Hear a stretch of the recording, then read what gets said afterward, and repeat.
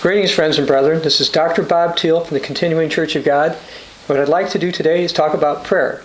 Now, this is the second part of a two-part series we've done on prayer. We're going over 28 tips that the Bible gives us as far as prayer goes. Now, in this particular sermon, I do want to cover a little bit more in terms of healing. I also want to cover how to deal with the impossible or the difficult. And again, go over again what the Bible teaches about prayer. Now, at the end, I'll go over the prior 14 tips, but now I'm going to start with number 15.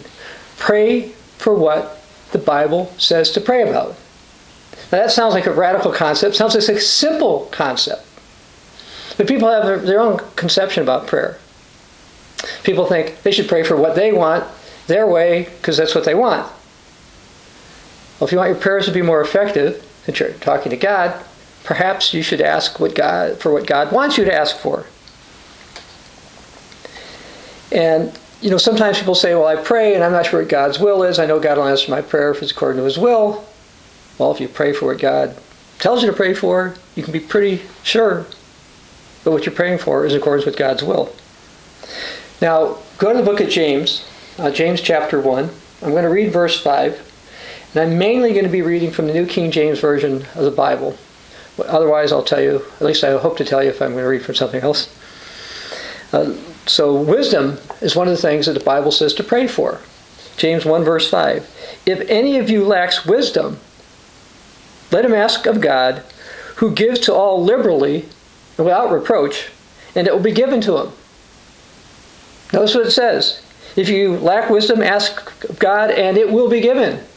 It's not like, if you ask God for wisdom, God's going to say, no, I don't want you to be wiser. I'm not going to give you this. It's not my will. James says it is God's will, and God will do this. If you want your prayers to be heard, want to be sure your prayers are being heard, one of the things you should do is pray for what the Bible says, and one of them is wisdom. It's most certainly God's will that you get some. You should also pray for discernment and understanding. And we're going to go to the book of Proverbs, Proverbs 2.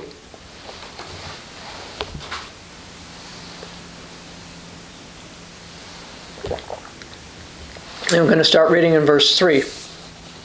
Proverbs 2, verse 3. Yes, if you cry out for discernment and lift up your voice for understanding, if you seek her as silver and search for her as for hidden treasures, then you'll understand the fear of the Lord and find the knowledge of God.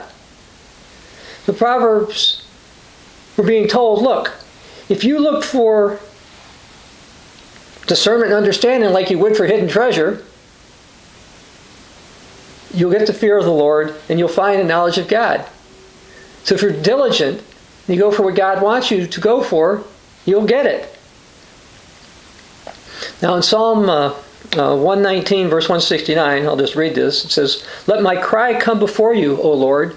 Give me understanding according to your word. Now God promises discernment and understanding according to His word.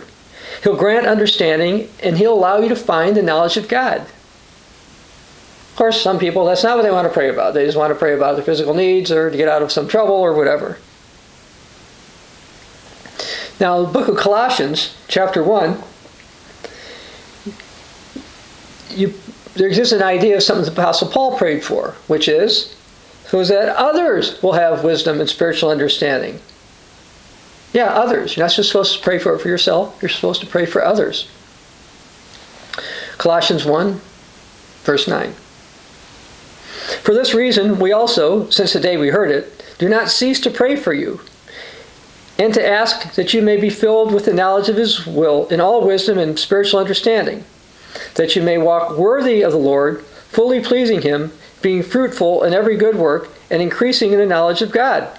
So notice, Paul is praying that they would have wisdom and they would increase the knowledge of God. Now I'd like to go to Matthew chapter 9 and read something else that the Bible says to pray for. Matter of fact, this is from Jesus. He said to His disciples, Matthew 9 verse 37, the harvest is truly plentiful and the laborers are few. Therefore pray the Lord of the harvest to send out laborers to His harvest. You're praying for the work. Now I'd like to go to Colossians again, this time Colossians chapter 4. And starting in verse 2, Colossians 4 says, "Continue earnestly in prayer, being vigilant in it with thanksgiving. Meanwhile, praying also for us, that God would open to us a door for the word to speak the mystery of Christ, for which I'm also in chains, that I may make it manifest as I ought to speak."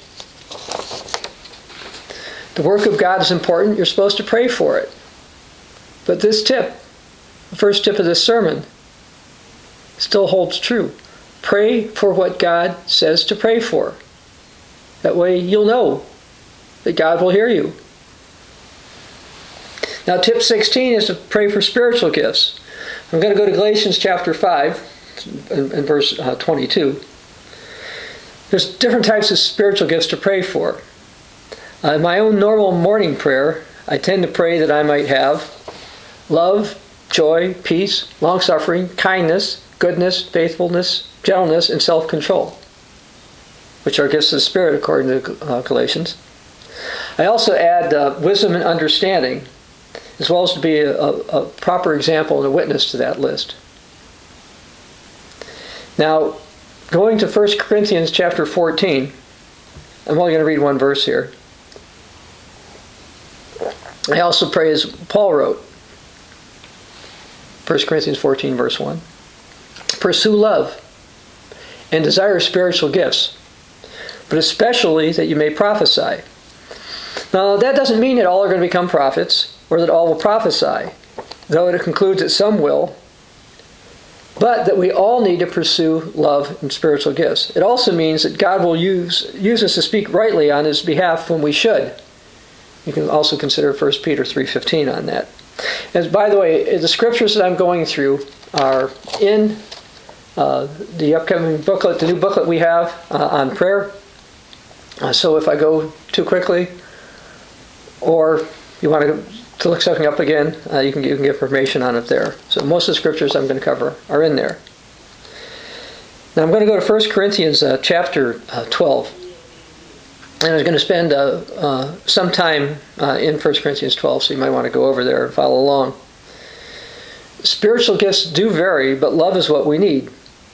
So Colossians 2, starting verse, not Colossians, 1 Corinthians 12, starting in verse 4. 1 Corinthians 12, verse 4. "There are different spiritual gifts, but the same Spirit gives them. There are different ways of serving, yet the same Lord is served. There's different types of work to do, but the same God produces every gift in every person." So there's different tasks that have to be done, and you perhaps have a different role than somebody else, but the work still needs to be done. And hopefully you're part of it. Verse 7. "The evidence of the Spirit's presence is given to each person for the common good of everyone." So the spiritual gifts that you are given aren't just for you, it's supposed to be for the common good of everyone. Verse 8. "The Spirit gives one person the ability to speak with wisdom. The same Spirit gives another person..." I'm sorry, I'm reading from the God's Word translation.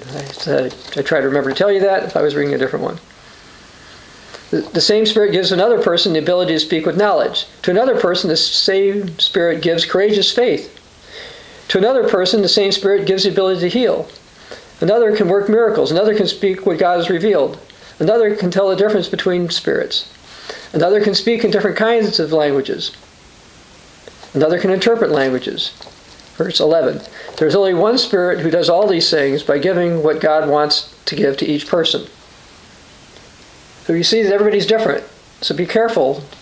Do you understand that your strengths, how you can help the common good or the work, may be unique. They might be different from somebody else's. Languages were mentioned. We have several people, quite a few actually, who volunteer to translate our literature into multiple languages. I presume, for example, this prayer booklet will get translated into other languages. I don't know how many, but I probably will. That's certainly not a skill that I have. Some are better editors. We've had this booklet edited by somebody in the U.S. and somebody in New Zealand. There's all kinds of different gifts that are out there, and you may have something different than everybody else. You may wonder how your gift will work, but all things will work together for good for those who love God and those who are called according to His purpose. And your prayer and your spiritual gifts are not just for yourself. Now I'm going to go back to the New King James, this time verse 27 of 1 Corinthians 12. Now you are the body of Christ, and members individually. And God has appointed these in His church: first apostles, second prophets, third teachers, after that miracles and the gifts of healings, helps, administrations, and varieties of tongues. Are all apostles? The answer is of course not. Are all prophets? No. Are all teachers? No. Are all workers of miracles? No. Do all have the gifts of healings? Do all speak with tongues? Do all interpret? No. But earnestly desire the best gifts. And yet I will show you a more excellent way. So Paul says you're supposed to desire spiritual gifts, but there's a more excellent way. There's something that's more important that you need to be careful about. A lot of people want to do miracles, make great prophecies, and people will think there's some great one. But notice what the Apostle Paul says is more important to God. 1 Corinthians 13, I'm going to start with verse 1. Though I speak with the tongues of men and of angels, but have not love, I become sounding brass or a clanging cymbal. And though I have the gift of prophecy and understand all mysteries and all knowledge, and though I have all faith so that I could remove mountains, but if I don't have love, I am nothing. Even if you have the faith to move mountains, Paul says, if you don't have love, you don't have anything. You say, oh, if I have the faith to move mountains, I'm a great one. I am the great one. If you don't have love, Paul says it's nothing. And people don't seem to want to pursue love. Now, we're all supposed to pray to grow in the grace and knowledge of the Lord and Savior Jesus Christ, it says in 2 Peter 3:18. But the amount that we grow is going to vary. We all have different roles and gifts. Now, the Bible says that God did not call many who are wise, mighty, or noble in this age, even though we're supposed to pray for wisdom. But He said He would grant those gifts, such as wisdom. Now, the Bible also says an important part of His work is going to be done by His Spirit. You can read about that in Zechariah 4, verses 6 through 7. Pray for spiritual gifts. Never forget that love is the most important spiritual gift. Do you really pray for love? Think about it. So that leads to tip number 17. Don't pray for show. Many seem to wish to pray to be seen by others. I've seen various evangelicals somewhat dance around with their hands in the air like this, to raise, somehow indicate that they're praying or somehow they're worshiping God. I've also witnessed people crawling on their knees on pavement in places like Fatima, Portugal. Maybe they're praying. They're doing this as supposedly for their worship for God, although it seems kind of an outward show to me. Now, if you go to the book of Matthew chapter 6, we're going to read something from Jesus, because He warned about praying for show. Matthew 6, verse 5. And when you pray, you should not be like the hypocrites, for they love to pray standing in the synagogues and in the corners of the streets, that they may be seen by men. Assuredly, I say to you, they've had their reward. Wonders about some people who do certain things for show in public. Verse 6, but when you pray, go into your room, and when you've shut the door, pray to your Father who's in the secret place, and your Father who sees in secret will reward you openly. You pray to draw closer to God, not to impress others. It's not there isn't a time for public prayer, because biblically there are, but we're not to pray to impress others. Now, while I'm not opposed to people praying out loud at meals, and I've done this from time to time as I feel appropriate, normally I privately thank God for my meals in the silent prayer. So, in case you wonder about prayer in restaurants, small restaurant settings, I generally don't recommend that. Now, if it's a big group church thing going on, that would be a bit different. But otherwise, I would tend to say that it's not necessary. And again, you can all pray privately. Now, public prayer at the beginning or the end of church services is not for outward show. The short prayer should get the mind of the prayer and the listeners better focused on the service. And Jesus says, when two or more are gathered in His name, He's there. And hopefully, by praying and reminding everybody of that Jesus will be present. So that's one reason we would pray that way. Now the next one is an interesting one, or a different kind of one. Tip 18. Obey what the New Testament teaches about head coverings.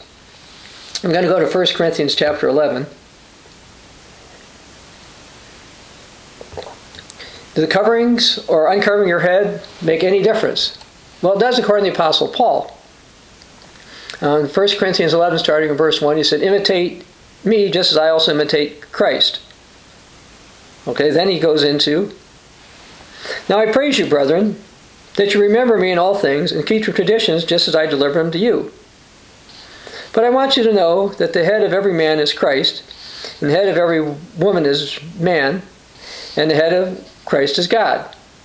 So he's starting to go through authority here. Every man praying or prophesying, having his head covered, dishonors his head.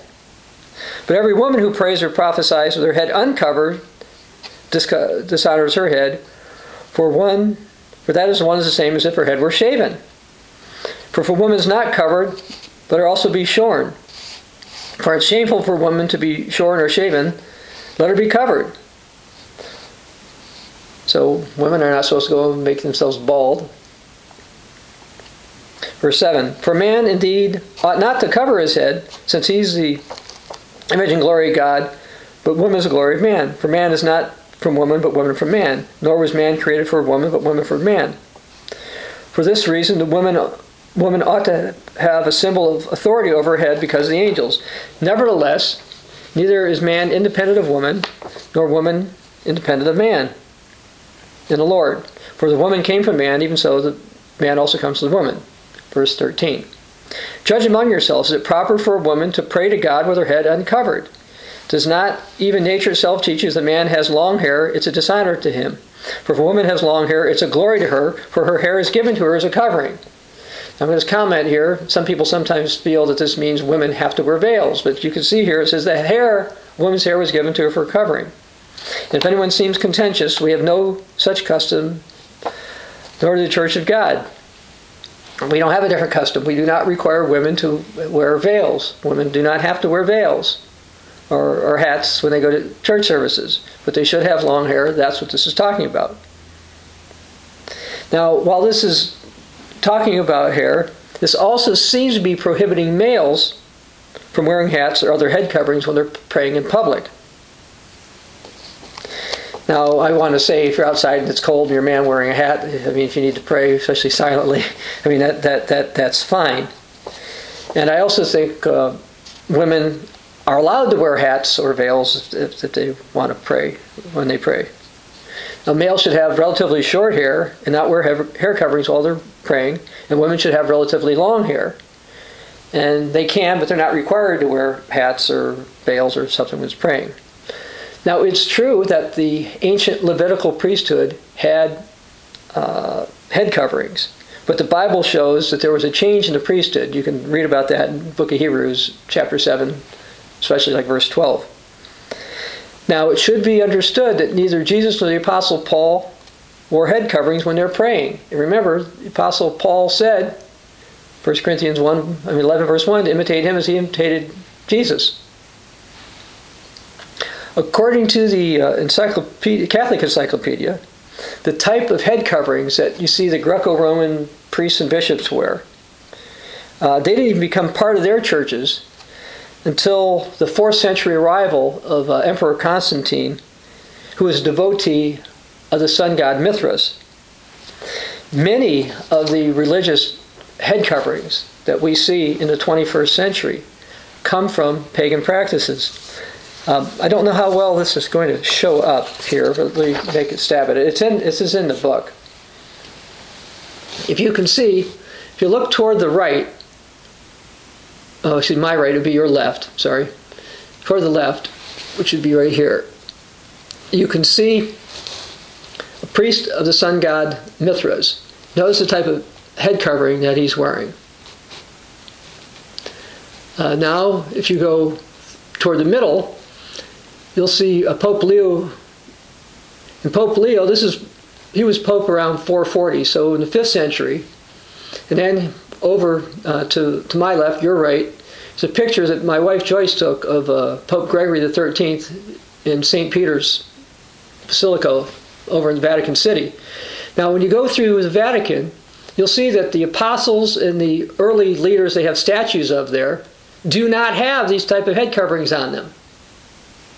Oh, well, why? Partially because the Roman Catholic scholars know that nobody wore head coverings, not until the time of Emperor Constantine. After the time of Emperor Constantine, you can start to see head coverings popping up. But notice that they resemble head covering from the sun god Mithras. And some of the hats that I've seen, or head coverings, look pretty much identical to this particular one.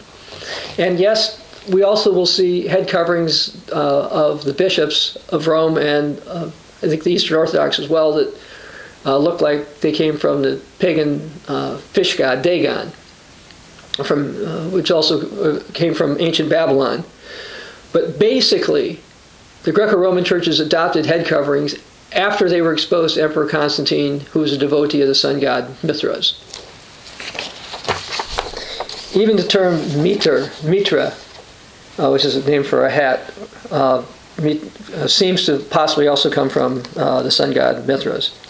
Now, if you see males praying with head coverings like the pagans wore, you can be assured that these males do not believe they have to take 1 Corinthians 11 literally.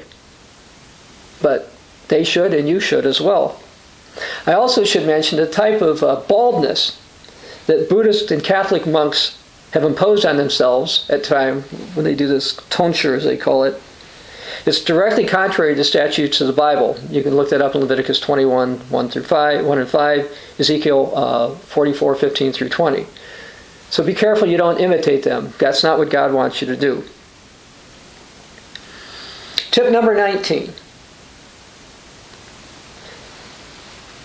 As far as prayer goes, ask often, but don't use vain repetitions, but be fervent. Now let's go to Luke chapter 18.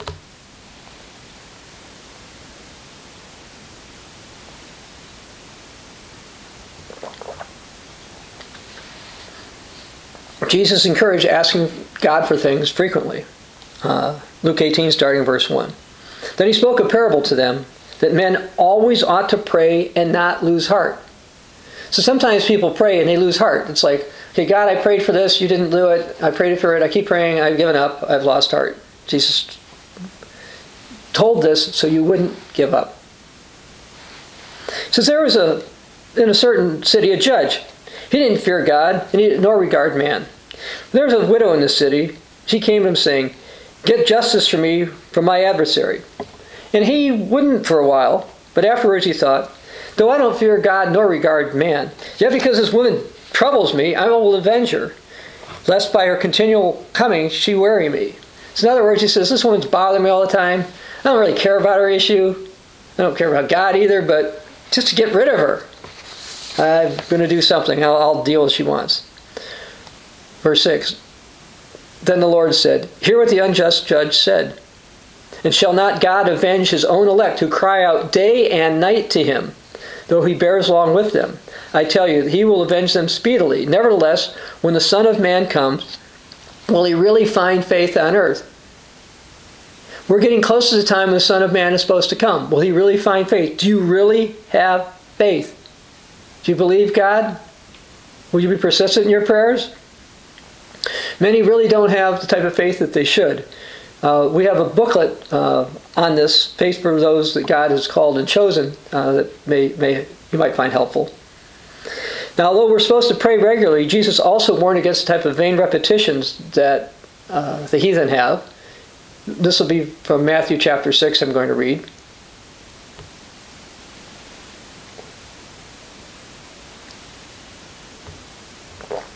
Matthew 6, starting in verse 7, Jesus said, "And when you pray, do not use vain repetitions as the heathen do, for they think they'll be heard for their many words. Therefore, do not be like them, for your Father knows the things you have need of before you ask Him.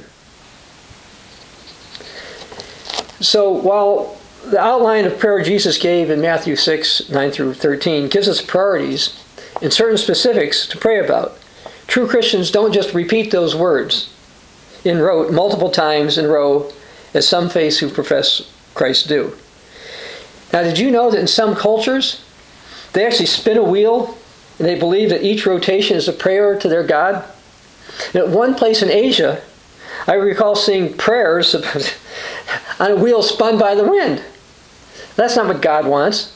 So yeah, they figure, okay, here's how we're going to beseech God. I'm going to build something. They write a prayer on it. And it's got some kind of a wing or fan blade.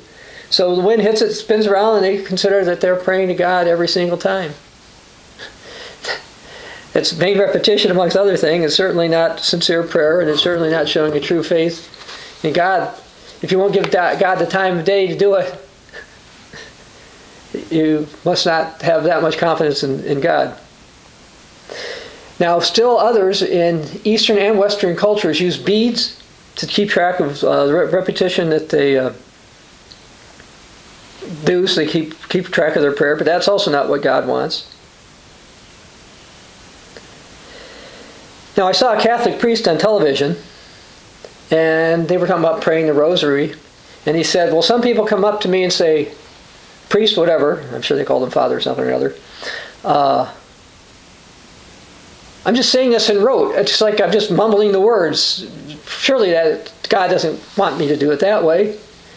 And this priest on TV says, look, most people won't even do that. God is pleased that you're willing to make some effort. The fact that, as long as you just say the words, God's pleased, you don't pray.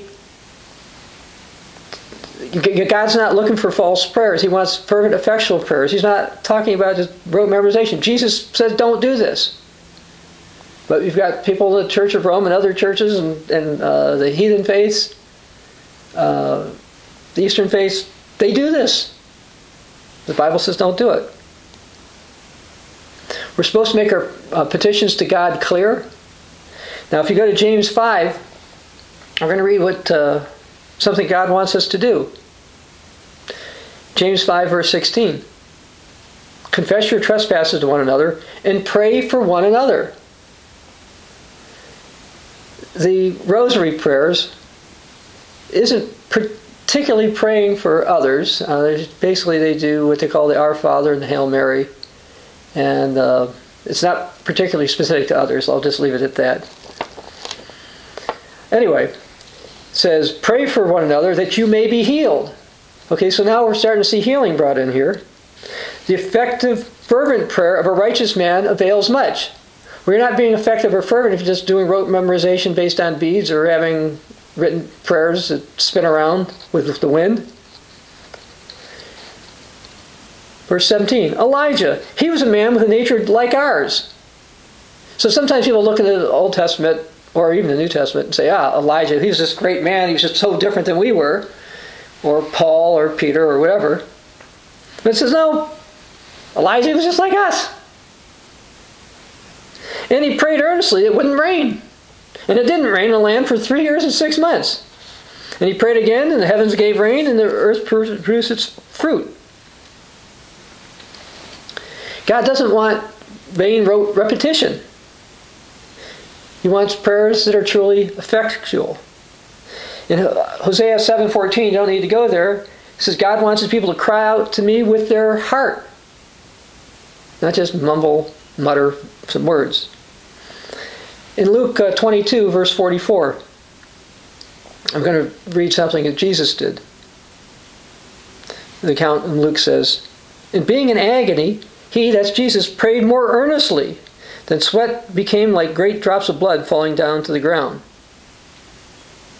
Jesus was quite fervent in his prayer various times, as that shows. He wasn't doing rote memorization, vain repetition. Verse 20. If you're sick, pray about it. We're going to go to James again, 5.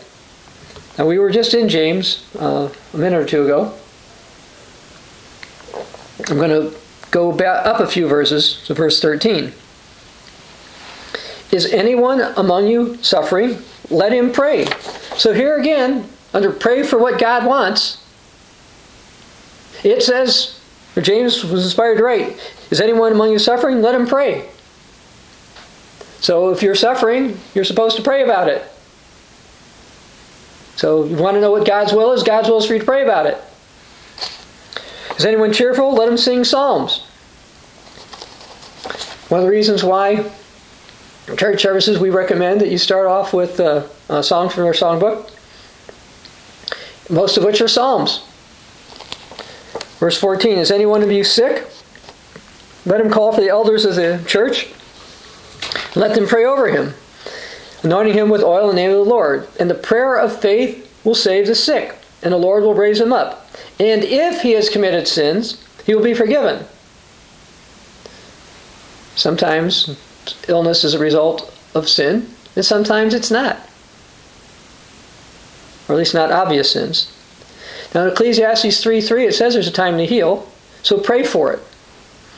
Those who are ill can also call for the elders to anoint them. Now, 1 Peter 2 tells us that we're healed by the stripes of Jesus. 1 Peter 2, I'll read verse 24.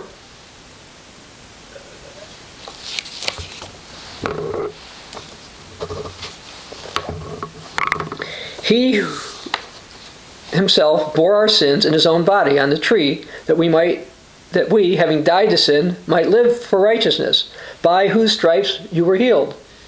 It's by Jesus' stripes we were healed. Jesus took a beating for you, so you could be healed. God would want you to be healed. Sometimes God wants you to wait on it, and I'll get to that later. But Jesus took a beating so you could be healed. Now Moses prayed that God would heal his sister Miriam in Numbers. And in Psalm 35, David prayed and fasted when others were sick. I'd like to read that. Psalm 35, verse 13. But as for me, when they were sick, my clothing was sackcloth. I humbled myself with fasting, and my prayer would return to my own heart. I humbled myself with fasting. See, just doing rote memorization of prayer isn't humbling yourself. Humbling yourself with fasting says, hey God, I have a petition. Here's what I want. But I know I've sinned. I've got problems. I need to get closer to you. So I'm going to humble myself with fasting, which is what David did. Now, in 2 Kings 20, verse 5, you don't have to go over there, but God told Isaiah to tell Hezekiah that God was going to heal Hezekiah because God heard Hezekiah's prayer. The Bible says that God heals. I'll read Psalm 30, verse 2, just the one verse here. It says, O Lord my God, I cried out to you, and you healed me. Jeremiah 7:14 says, heal me, O Lord, and I shall be healed. Prayer is connected with healing in the Bible. When you're suffering, remember to pray. Tip 21, pray for church leaders. We're supposed to pray for spiritual leaders. In 1 Thessalonians 5:25, Paul says, brethren, pray for us. I'd like to go to 2 Thessalonians chapter 3 and read a couple of verses.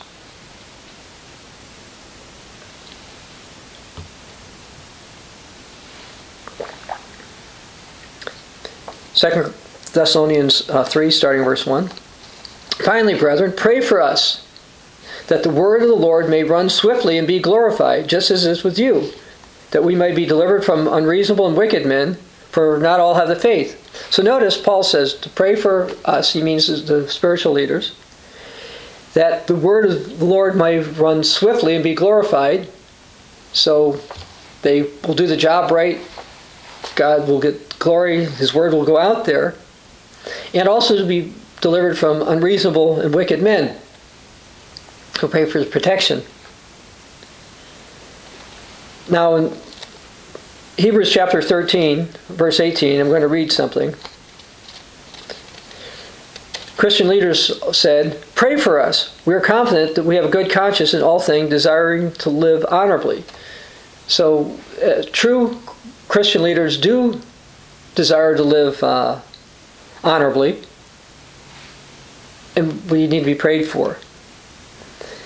Now, I read an account in Matthew, so you don't have to go to the Luke account, but I'm going to read from Luke's account, Luke chapter 10, verse 2, something I read a little earlier. "The harvest is truly great, but the laborers are few. Therefore, pray the Lord of the harvest to send out laborers to his harvest." We need more laborers.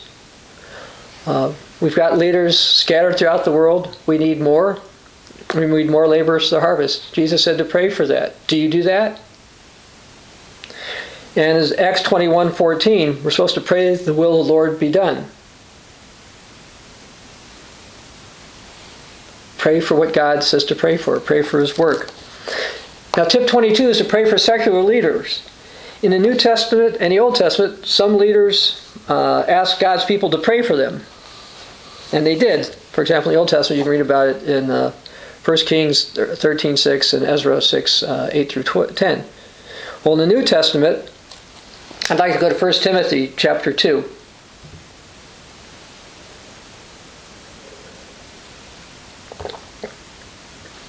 Now, some people in the world believe that the problems of humanity would be best solved by voting or rioting, I guess. I've seen that lately, which is certainly not the solution. The Bible says we need to pray for our secular leaders and those in government who have authority over our lives. So in 1 Timothy 2, starting verse 1, Paul writes, "Therefore, I exhort first of all that supplications, prayers, intercessions, and giving of thanks be made for all men, for kings and all who are in authority, that we may lead a quiet and peaceful life in all godliness and reverence. For this is good and acceptable in the sight of our God and Savior." So notice we're supposed to pray for physical leaders, those in authority, that we may lead a quiet and peaceable life, hence I made my comment about rioting, in all godliness and reverence. Many of us face complications with government officials and their policies. No matter where you are on this planet, human governments have issues. Are you praying for your human leaders like you should? Tip 23, put Jesus in your prayers. According to Acts 4, verses 10 through 12, there's only one name under heaven by which we can be saved, and that's Jesus. We need to put Jesus into our prayers. Now, that doesn't mean we're supposed to mainly to pray to Jesus, but that can be done, as you can see in Acts 7:59. But we need to realize that we can come to the Father because of what Jesus did for us. I'd like you to go to Hebrews chapter 4.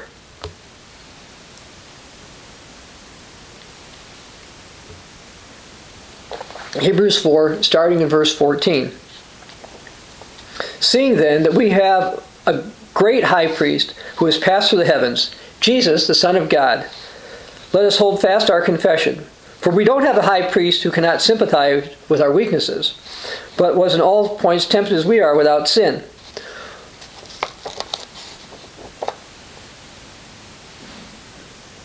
This is a reference also to false leaders. I mean, we have people out there who believe there are some high priest human that they're supposed to be going through now with various titles. Bridge builder, which is what a pontifex is supposed to be. But this says that we have a high priest who was without sin, and that's Jesus, and all other humans have sinned. "Therefore, let us go boldly to the throne of grace, that we may obtain mercy and find grace in the time of need." We can boldly go before the throne of grace to obtain mercy. So we're supposed to do this. Pray for what God says to pray for, or the Bible teaches you to pray for. We can and should come boldly to the throne of grace because of Jesus. Now, I'm going to go to John 14. And you don't need to go there. I won't be here too long.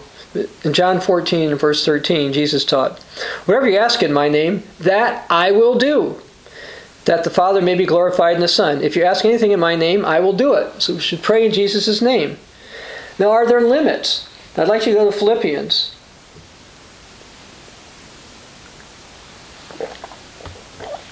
The two verses I'm going to read in Philippians are actually shorter than what I just read in John. I didn't tell you it needed to go to John, but I do want you to go to Philippians 4. Because Philippians 4 verse 13, I believe, is another point that you need to understand. Paul wrote, "I can do all things through Christ who strengthens me." All things. Philippians 2:5, it says, "Let this mind be you which was in Christ Jesus." And I read before from 1 Corinthians 11 verse 1, the Apostle Paul said, "Imitate him as he imitated Christ." So it says the mind of Christ, and realize that we can do all things through Jesus Christ who strengthens us.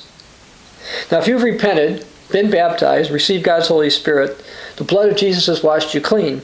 You can see that in Revelation 1:5. If you truly imitate Jesus, you can do all things through him. Try to be and think like Jesus. John 16:23. Read this one verse here. Apostle John wrote, "Most assuredly," this is what Jesus said, "I say to you, whatever you ask the Father in my name, he will give you." Now, tip number one was to pray to the Father. And Jesus says here to pray and ask the Father in his name. Because of his sacrifice, we should pray, ask the Father in Jesus' name and authority. I normally close prayers asking for all that I prayed for by the name or the authority of Jesus Christ in accordance with God's will. Now, Jesus is the only mediator between humankind and God, as it says in 1 Timothy 2, verse 5. And we're not supposed to pray through Jesus' mother or any other ones. Now, there are some matters that are very difficult. And that's got to do with, so I'm going to get to that in tip 24 here. When you've got the difficult, remember fasting. Now go over to Mark chapter 9. I'm going to start in verse 17, and I'm going to be in this section for a while.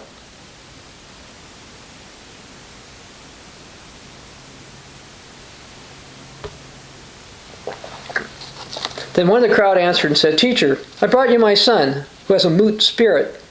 And whenever it seizes him, it throws him down, he foams at the mouth, gnashes his teeth, and becomes rigid.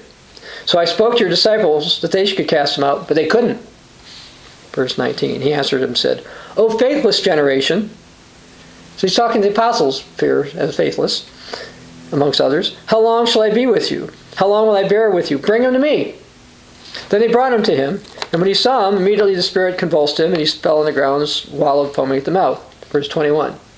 So he, that's Jesus, asked his father, "How long has this been happening to him?"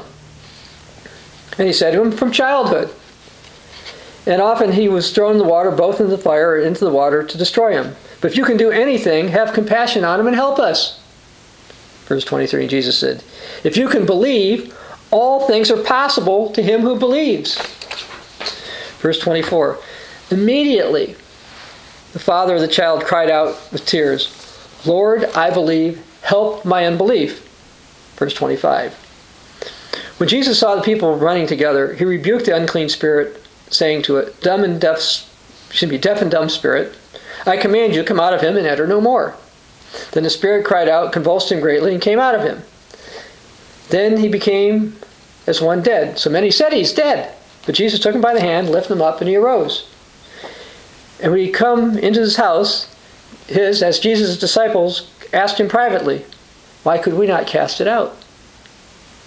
Verse 29. So Jesus said to them, "This kind can come out by nothing but prayer and fasting." Fasting is an adjunct to prayer. Difficult situations need fasting along with prayer. And once there was a problem with the children of, with the tribe of Benjamin. The children of Israel took military steps against them.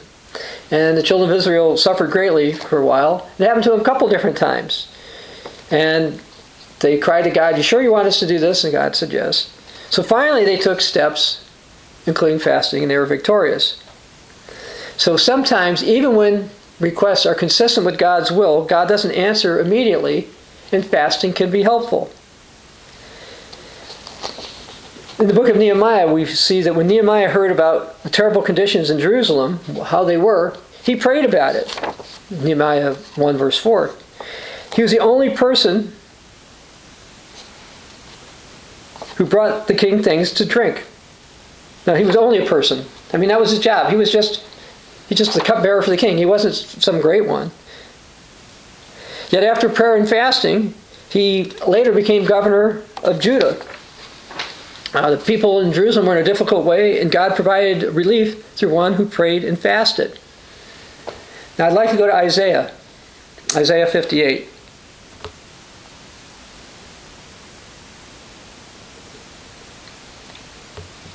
Starting in verse 6.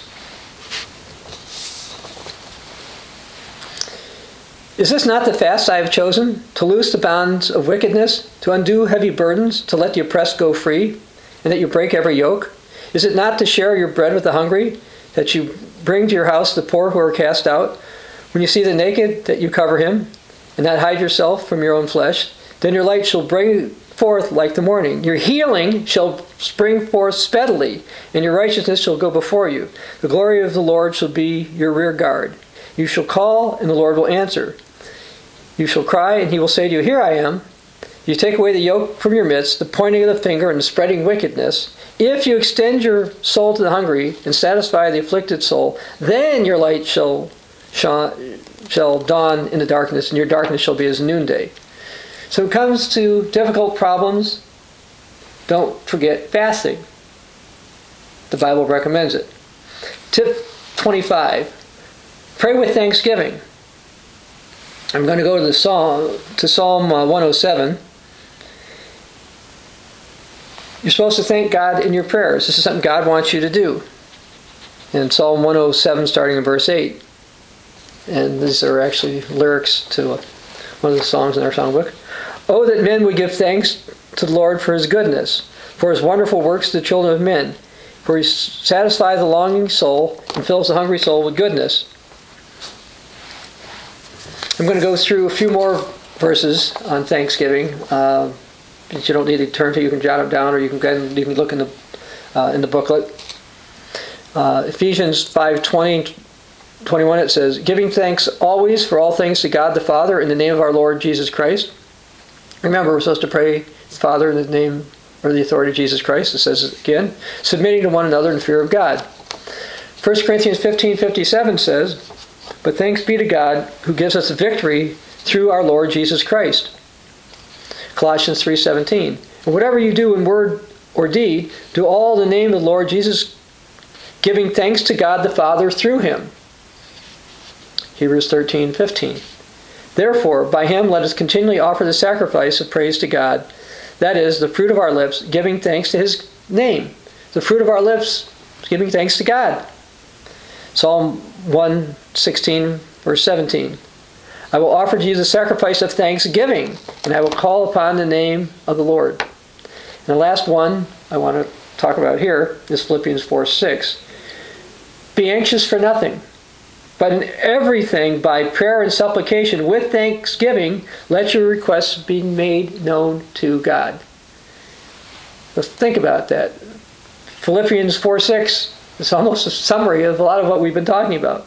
"Be anxious for nothing, but in everything by prayer and supplication with thanksgiving, let your requests be made known to God."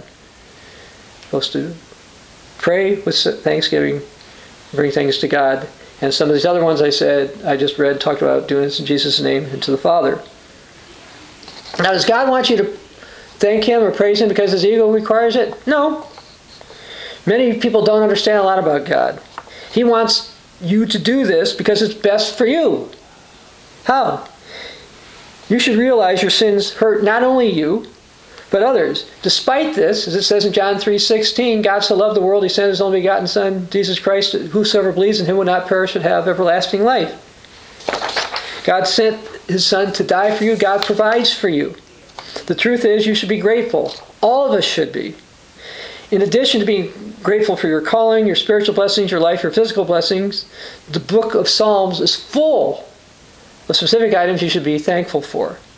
You might want to read that over looking for some ideas on being thankful. Tip 26. Deal with secret sins.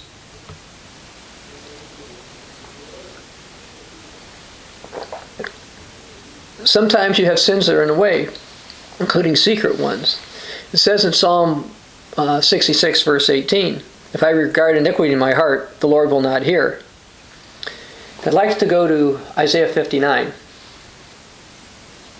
starting verse 1.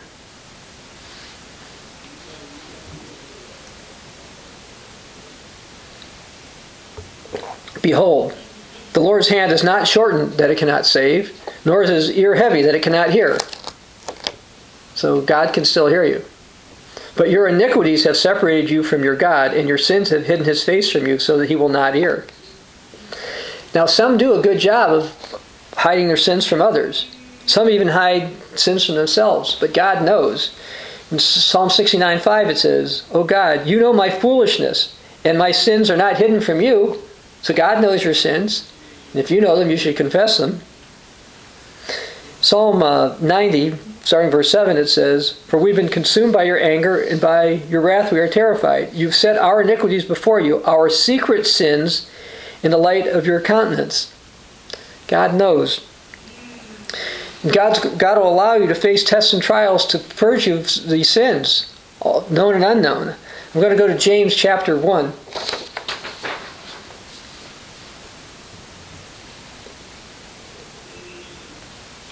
Now, the tests and trials that we have to go through don't seem like a lot of fun. James 1, starting in verse 2. My brethren, count it all joy. Read that again. My brethren, count it all joy when you fall into various trials, knowing that the testing of your faith produces patience. And let patience have its perfect work, that you may be perfect and complete, lacking nothing. We're supposed to strive to be perfect in God's sight, not ours. And Jesus taught that we're supposed to be perfect just as our Father is perfect in Matthew 5:48. We can't hide our sins from God, and we should strive not to hide our sins from ourselves. Lamentations. I'd like to read a couple verses from Lamentations chapter 3.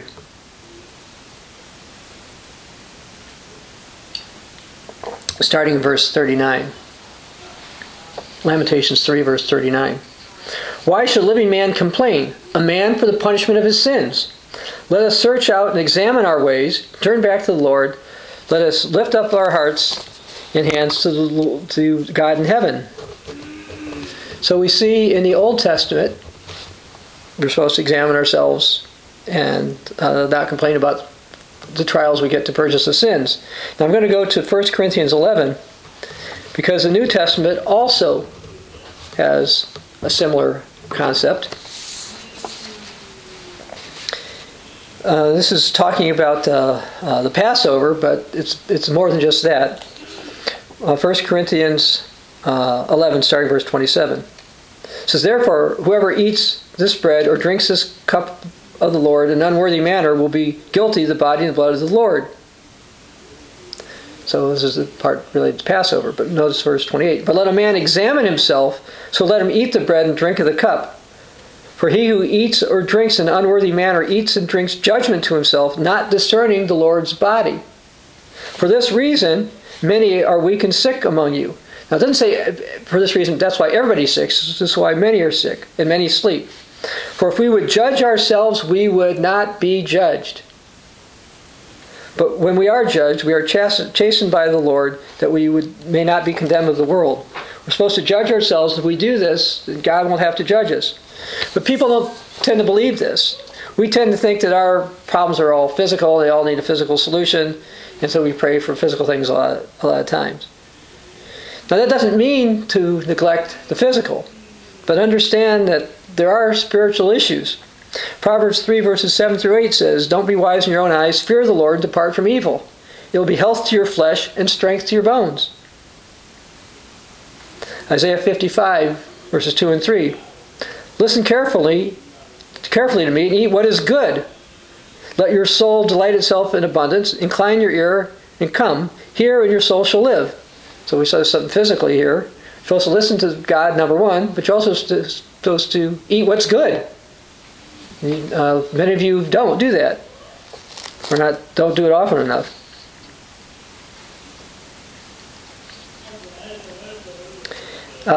In 1 Timothy 4:7, it says let's just go there. I was going to skip over that, but let's read it. 1 Timothy 4, verse 7. "But reject profane and old wives' fables, and exercise yourself toward godliness. For bodily exercise profits a little bit." So it's fine exercise. I tend to exercise about 4 days a week, a little bit. "But godliness is profitable for all things, having promise of life that now is and that which is to come. This is a faithful saying and worthy of all acceptance.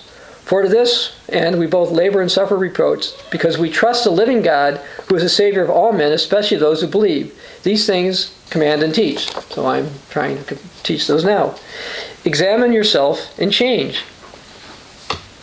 In 1 Corinthians 10 verse 12 it says, "Therefore let him who thinks he stands take heed lest he falls." So if you think you don't have problems, you better consider what the Bible says. All of us need more faith. As I said this before, Jesus said in Luke 18 verse 8, "Nevertheless, when the Son of Man comes, will we really find faith on the earth?" Jesus prophesied there would be problems with faith in the end times. We need more faith. We all need to change. Tip number 27. Change can make the impossible possible. Now what if what we want to go through is impossible? Go to 1 Corinthians 10:13.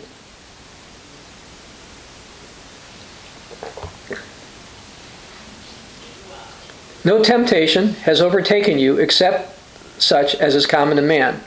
But God is faithful, who will not allow you to be tempted beyond what you are able, but with the temptation will also make a way of escape that you may be able to bear it." Now remember that during tests and trials to resist Satan, God will make a way for you to bear it. Turn potentially destructive events into character-building ones. Now items like weight loss and stopping smoking, if you're addicted to it, are very difficult. But those aren't impossible. Now items like an adult growing 1.5 feet or 1 cubit, as Jesus talked about in Matthew 6:27. That's impossible for an adult to do that, unless some strange hormonal thing happens. It's not going to happen. And it says in John 9:30 verse 33 that being born blind, if there's no medical intervention, that's impossible you're going to see. These things are basically impossible. Sometimes we face the impossible because God believes we can handle it and it'll help us build character. Sometimes, as though, we face the impossible, see how much it will motivate us to be closer to God. Now, sometimes that will work to get you to truly get closer to God. Sometimes people will get bitter. We don't want a root of bitterness to come in. Some tests and trials have to be taken one day at a time. Don't sell yourself short. For almost everything, or almost any problem, you can hold out at least another day. Now, I'd like to go to Matthew 6, verses 30, starting verse 31. Read something Jesus said. "Don't worry and tell yourself you cannot continue." Matthew 6:31. "Therefore," this is Jesus talking, "do not worry, saying, 'What shall we eat? Or what shall we drink? Or what shall we wear?' For all these things the Gentiles seek. For your heavenly Father knows you need these things. But seek first the kingdom of God and His righteousness, and all these things will be added to you. Therefore, do not worry about tomorrow, for tomorrow will worry about its own things. Sufficient for the day is its own trouble." In other words, Jesus says, don't say, "Okay, I can't endure this trial for months, years, weeks, or whatever." Jesus said, "Sufficient for the day is the trouble of itself." In other words, take it one day at a time. And again, almost everything can be taken a day at a time. Now, I'd like to go to 2 Corinthians chapter 10. We need to be careful not to say, look, other people in the church don't have this problem, other people in the world don't have this problem, and therefore I shouldn't have it. Remember, I read before about spiritual gifts, and we're all different, and we all have a different part to play. Paul also wrote 2 Corinthians 10, verse 12, "For we dare not class ourselves or compare ourselves with those who commend themselves, but they, measuring themselves by themselves, compare themselves among themselves, are not wise." We've got to deal with the situation that is in front of us. But it's not always the same. Yes, some human being has had some similar tests, probably. That's why we read that before. But don't look in your circles, oh, that's just not it, and it's just not fair. God has a way of escape for you. Now, if you go to 1 Peter chapter 4, you're going to find out part of why we have some of the tests or trials that we have now. This is from another angle here.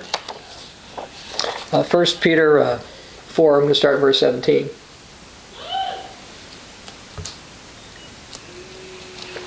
First Peter 4:17. "For the time has come for judgment to begin at the house of God." What does that mean? It means judgment starts first on Christians. "For if it begins first with us, what will it be the end for those who don't obey the gospel of God? Now if the righteous is scarcely saved, where will the ungodly and sinner appear? Therefore, let those who suffer according to the will of God commit their souls to Him in doing good, as the faithful Creator." Do what you can. Do good. So, as Christians, Peter's telling us that we may encounter some problems others don't.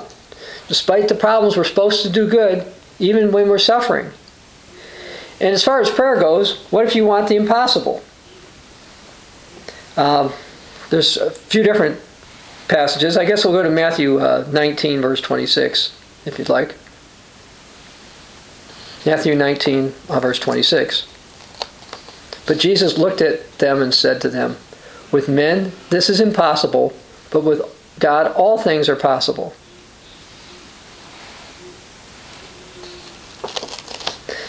Now, in Mark, I'm just going to read this, Mark 14, verse 36, Jesus said, "Abba, Father, all things are possible for you. Take this cup away from me. Nevertheless, not what I will, but your will be done." You might say, well, that's fine for God, but I'm imperfect, and thus the impossible is not going to happen for me. Well, do you really believe the Bible? It says in Philippians 4:13, "I can do all things in Christ who strengthens me." You might be telling yourself, and Paul wrote that, by the way, you might say, well, that's true for the Apostle Paul. He was a great man of faith, but I'm a nobody, and I've sinned a lot. You don't know how bad I've sinned, so God's not going to listen to me. Well, in Galatians 1:13, the Apostle Paul said he persecuted the church of God beyond measure. You probably didn't do anything worse than that. And even if you did, you can still repent. But the real point is, yes, through Jesus Christ, Christians can do anything. I'd like to go to Psalm 103.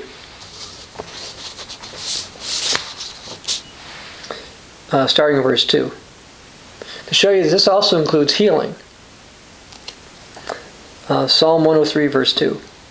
"Bless the Lord, O my soul, and forget not all His benefits, who forgives all your iniquities," so if you're a sinner, we all are, "who heals all your diseases, who redeems your life from destruction, who crowns you with loving kindness and tender mercies, who satisfies your mouth with good things, so that your youth is renewed like the eagles. The Lord executes righteousness and justice for all who are oppressed. He made known His ways to Moses, His acts to the children of Israel. The Lord is merciful and gracious." See, He's merciful, even if you are a major sinner. "Slow to anger and abounding in mercy." He's not always going to strive with us, nor will He keep His anger forever. So it may take some time. "He's not dealt with us according to our sins, nor punished us according to our iniquities." Our sins deserve death. "For as the heavens are high above the earth, so great is His mercy toward those who fear Him. And as far as the east is from the west, so far has He removed our transgressions from us." But you might say you or someone you're praying about hasn't been healed. While God does heal all diseases, he does so when he feels it'll truly help somebody. Sometimes it's not clear why you don't get the answer you're expecting or even pleading for. Is this necessarily because you lack faith? No, not necessarily. I'd like to go to 2 Corinthians 12 again. And this time, verse 7. I'd like to go over something that happened with the Apostle Paul, the great man of faith, and wrote more books of the Bible than anybody. 2 Corinthians 12, starting verse 7. Paul writes, "And lest I should be exalted above measure by the abundance of revelations, a thorn in the flesh was given me, a messenger of Satan to buffet me, lest I be exalted above measure. Concerning this thing, I pleaded with the Lord 3 times that it might depart from me. And he said, My grace is sufficient for you, for my strength is made perfect in weakness." Understand that? My strength is made perfect in weakness. It helps humble us. "Therefore, most gladly I will rather boast in my infirmities, that the power of Christ may rest upon me. Therefore I take pleasure in infirmities, in reproaches, in needs, in persecutions, in distresses for Christ's sake. For when I am weak, then I am strong." Paul says, when I'm physically weak, frequently means I'm spiritually strong. Now, why didn't God heal Paul? Because apparently it would have affected Paul the wrong way. This passage I was just reading in 2 Corinthians shows that either Paul or the people around him wouldn't have handled it right. Maybe he couldn't have handled it right with his own character development. Or maybe it was because Paul did have the right type of character to endure, and God decided that it was best. Paul's example for us could be that the suffering that we go through now will be examples for others. Maybe in this age, maybe in the millennium, when we're kings and priests reigning with Christ. Now, Paul probably felt he could do God's work better if God would only heal him. Now, because of some statements in Galatians, some think maybe this had to do with his vision. And since I mentioned before, Paul wrote more books of the New Testament or the Bible than anybody else, you'd think obviously he needs good eyesight to do that, especially back then. But God didn't heal him of that. Nor did Paul's prayers heal everybody who was involved with. For example, he said that Timothy had a recurring stomach problem, and he left somebody called Trophimus in Miletum sick. So everybody didn't respond to Paul either. So if we sent you if you've been anointed, or we sent you an anointed cloth, you don't get healed, don't think, oh, well, if it was from Paul, it would have happened. Not necessarily. Now, building character is more important to God and God's will than physical healing. That doesn't mean the impossible will not be done. Yet the experience of the Apostle Paul helps us demonstrate that God's ultimate will for you exceeds what you might prefer physically. You might think that you're unworthy for God to hear your prayers, but all have sinned and fallen short of the glory of God. And it says in 1 John, that's from Romans 3:23, it says in 1 John 1, if we say we have no sin, we deceive ourselves, the truth's not in us. So we confess our sin, He's faithful and just to forgive us for our sins and cleanse us for all righteousness. If we say we haven't sinned, we make Him a liar and the truth's not in us. If you believe God and confess your sins, He will heal you, or hear you. But you might have to develop character in other areas more than you think. So sometimes healing doesn't happen the way that you want in this age. Now the last tip, the end tip, tip 28. Close with amen. Jesus ended the prayer He gave in Matthew 6 with the term amen. Amen stems from the verb meaning to support, confirm, or to rear up. Amen itself means truly. Christ often used the word in the New Testament. In the Old King James, it's usually translated as verily. Basically, the word signifies that you agree with what's stated before. Have the right attitude. Believe what you pray. Amen. Now, I'd like to go through a summary of the 28 tips. I'm going to just read them all briefly before I conclude. 1. Pray to God the Father. 2. Worship God in truth. 3. Believe God. 4. Obey God. Do more than demons. 5. Worship God in spirit. 6. resist Satan. 7, don't fight God. And again, these are all listed here.